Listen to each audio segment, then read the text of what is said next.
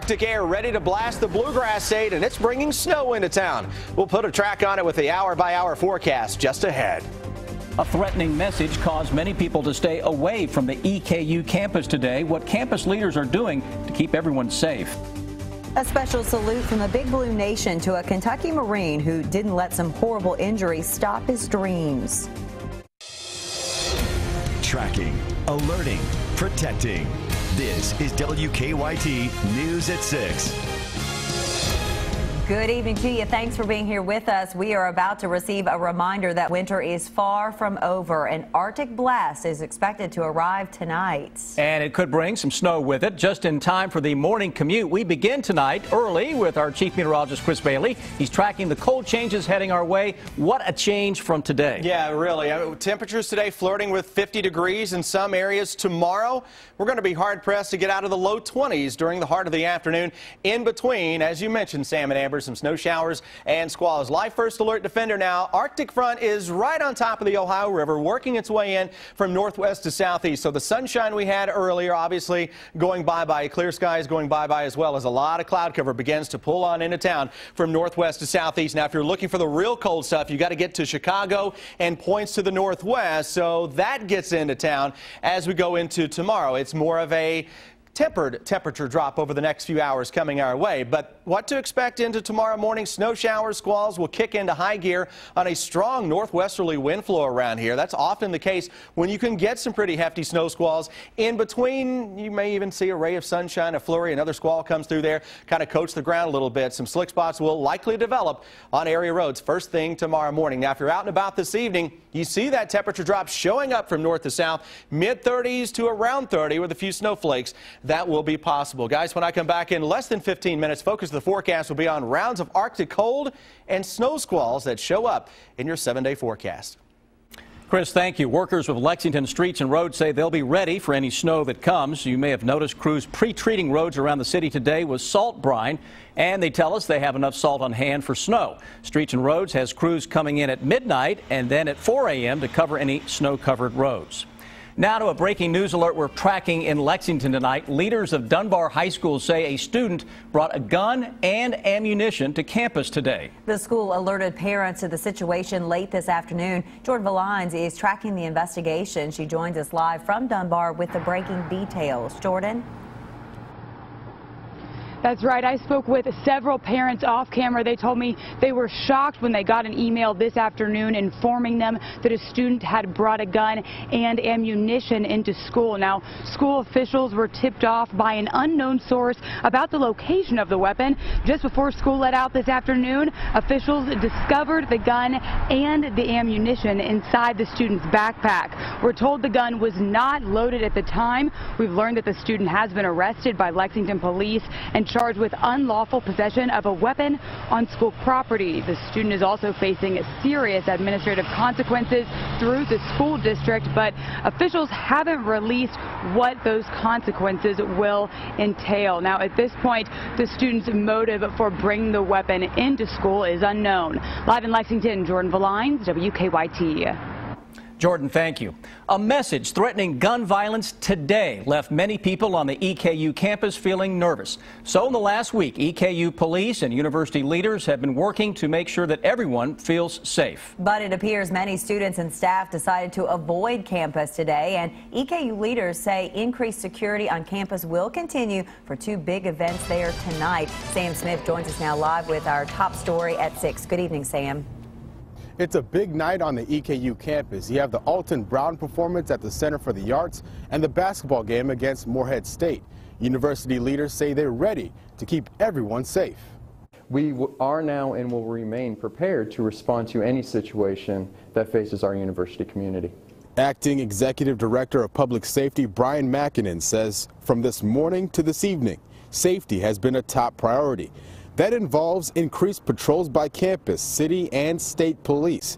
Students that chose to go to class today have noticed. It definitely makes it feel safer. I feel more comfortable going to class with police presence everywhere. That presence continues tonight for the Alton Brown Show at the Center for the Arts and the basketball game at Alumni Coliseum. But we just ask everyone to remain vigilant about their environment, but we ask that all of the time. not just for special events such as what is going on tonight. It's all because of this message written on a bathroom stall in the Combs building. Bringing gun to here, 2 11-15 dead students. Investigators have received several leads on this case. I'm told they were all followed up on, but none have led to any arrests. Students I spoke with appreciate the measures the university has taken. You know, it's a little bit scary, but, you know, I think that everything's being handled really well today.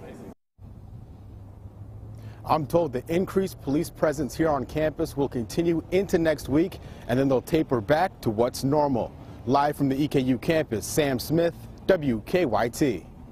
EKU leaders encourage anyone on campus to take part in the campus alert program called RAVE. Yeah. We are tracking some disturbing accusations tonight against a Madison County man. Police say he used an electric cattle prod to punish 2 children. Richmond police charged 54-year-old Silas Powell with criminal abuse. Police say last week he tortured and abused a 7-year-old girl and a 12-year-old boy.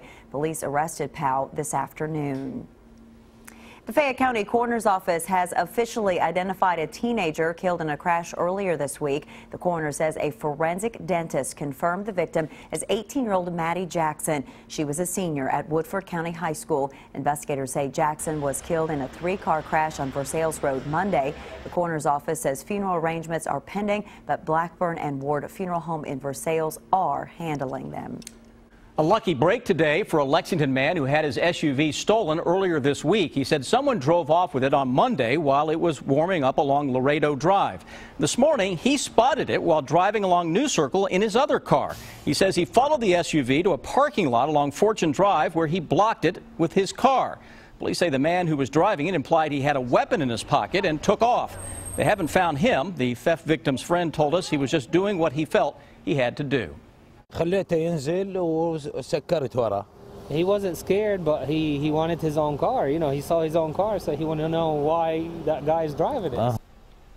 Police said that the car may have been involved in at least 2 burglaries across Lexington the past couple of days. Police said the man who was driving it was a young black man about 5'6", stocky build, was wearing a black and white hoodie. Hundreds of people gathered at the state capitol this afternoon to rally for a proposed statewide smoking ban. They're pushing for a vote on the bill that would ban smoking at all workplaces and public buildings. The bill has been filed in the legislature the last 5 years, but never got very far. Representative Susan Westrom of Lexington has sponsored the bill each time. She is confident the bill will receive a vote during this year's General Assembly. So much has changed over the last 5 years, but the difference from last year until this year of knowledge base that people all across the state have on secondhand smoke and the problems it can cause, that they could no longer ignore it. The bill has bipartisan support in the House, but Senate Majority Leader Damon Thayer has said there's not much Senate support to pass a smoking ban. He has dealt with incredible pain and life-changing injuries. Marine Corporal Matthew Bradford was badly injured 8 years ago while serving in Iraq. But since then, the Kentucky native and UK fan has been inspiring others with his determination to live life to its fullest. New at 6 tonight, Lee K. Howard shows us how Bradford received a special salute on the floor of Rupp Arena. I remember, the 98 when they did their tournament run. Matthew Bradford is like many Kentucky Wildcat fans. I was in 5th grade. A proud member of the Big Blue Nation. Game UK-UNC, John Wall's year, 2009. His entire life. We were actually at that game. A life that was extremely altered exactly 8 years ago. 8 years, it seems like it's a long time, but I've done a lot in 8 years that I never thought I'd ever do. I wouldn't done if I could see. At age 19, Corporal Bradford was serving his country as a Marine in Iraq. The last image that I remember seeing when a roadside bomb was that white bag and them wires exploded underneath him. It sounded like 1,000 gunshots going off at one time. The bomb claiming both legs and his eyesight. It was terrible what happened that day, but the last 8 years have been the best 8 years of my life. These people took care of me. These people kept me alive and helped out. One thing he didn't claim was his spirit. I live my life in the moment because you never know where that next step's going to be or what tomorrow is going to hold, if it's even going to be here. Since returning home from Iraq, Matt Bradford has been working on a bucket list that's impressive by any standard. They're skydiving, competing in 4 Marine Corps half marathons, sharing a stage with Toby Keith, becoming the first ever blind double amputee to re-enlist in the service, marrying his wife, and being a dad. He's even finishing his degree at UK and rubbing shoulders with some of his favorite Wildcats. The bucket list is getting a lot shorter. This is where you can find him on most game days. Oh, is he ever red hot? Hanging on every word. Ulis to the free throw line. Jumper. But on the night when Kentucky hosted Missouri, it was Bradford's turn to hear the roar of Rupp Arena firsthand. I think I was more nervous on Rupp Arena than I was in a firefight. All 23,000 cheering for him. It means a lot, to go somewhere and somebody to walk up and say thank you for your service and shake your hand. For all the veterans that are in Rupp Arena tonight, please stand up and give them an ovation for making this the greatest country in the world and for us to be free and enjoy Kentucky basketball tonight. I guess he can now check that off his bucket list. Lee K. Howard, WKYT.